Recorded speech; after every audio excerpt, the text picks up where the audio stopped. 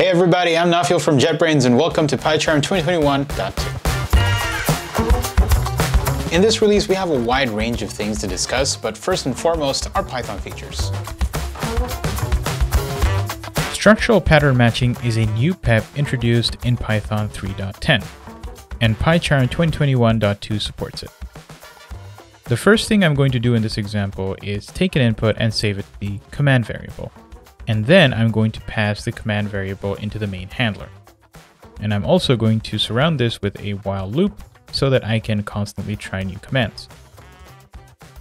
Now, the main handler is going to do one of three things. Either it is going to get the command of greet, which will tell me that, hey, I want to greet someone. So I'm going to print out hello. In the case of time, I'm going to print out the current time right now, and I'm going to use the datetime.datetime.now method to help me do that. And lastly, if nothing else matches, I am going to use the catch-all case and just say that no command was given. Okay, now that this is complete, let us run it. And to begin with, we're going to say greet, and we get back hello. We're going to say time, and we get back the time, and then we're going to do nothing, and then we see no command given. So we also have debug support for pattern matching in PyCharm 2021.2, so we can go ahead and debug that. We can type in greet in the beginning. That is not going to be caught by our debugger, but once we just pass in an empty string, and by the way, it doesn't need to be an empty string, it just doesn't have to match anything else, and we will see that breakpoint being triggered. We've added support for Python 3.10, and what that means is not only do you have support for match and case statements, but you also have support for the new type union operator. We've also added support for what is known as the type union operator. So in this example, I am going to take a path as one of the inputs for my main handler, and I am going to turn command into a path if it starts with a /. Otherwise, I'm just going to keep the command as it is. Now, once that is complete, I am going to say that arg can be of type string, or it can be of type path. And in my case statements, I'm going to add path as a possible option. And because we're casting arg as a path, we also have access to the isFile method. One thing to note here is that if you just put in path without the braces, this would not match. So now that we have checked that arg is a file, we're just going to go ahead and read from it because it is a path object. So we're going to go ahead and read text, and we're going to print that. Now that all of this is over, all the setup is over, we can go ahead and run that. It tells us that we need to enter a command. So I'm just going to pop in to my run window and type in greet to make sure that everything is actually working the way we expect it to. Okay, now let's give it a path. So in this case, I already have a message.txt, and there we go. This is an automated message, enjoy. So everything works as expected, and the path is matching. But we didn't stop at that. We also added Python console support to Code With Me sessions. In this release of PyCharm, we've also added the ability to share your Python console via Code With Me. So in this case, I'm just going to turn off the voice call, and I'm going to enable access.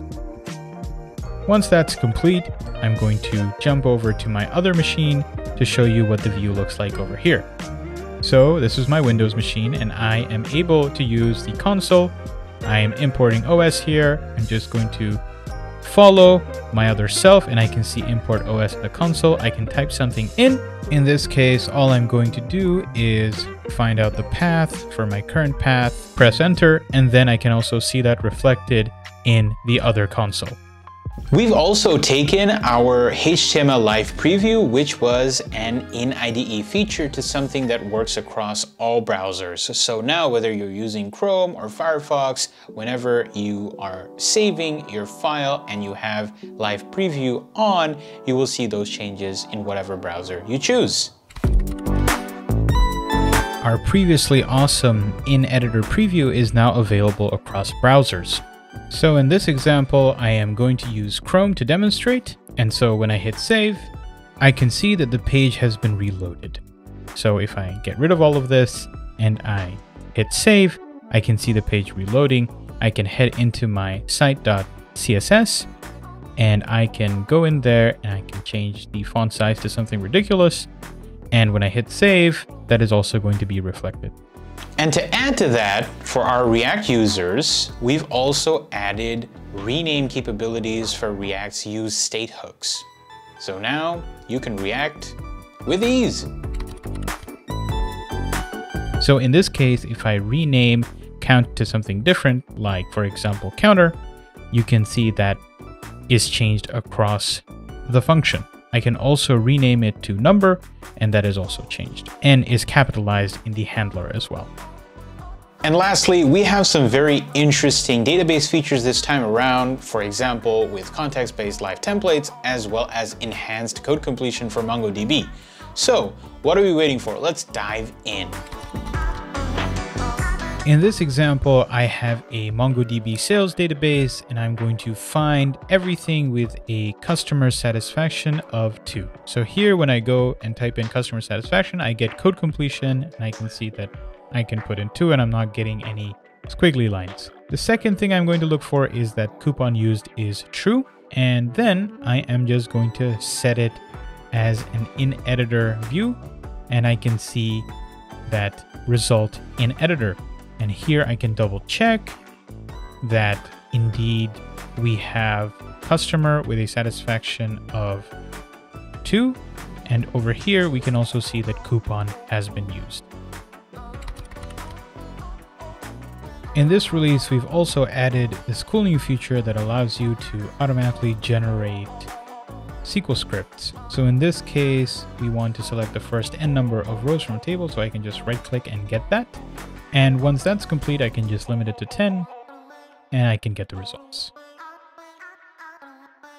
Okay, folks, so before we go, just a few things. We've enhanced accessibility when it comes to reading things out on macOS. We've also have added the ability to change project icons, and you can also run tests before you commit, because now you can select run tests in your pre-commit hooks. And with that, thank you so much for watching. I'll see you again in the next one.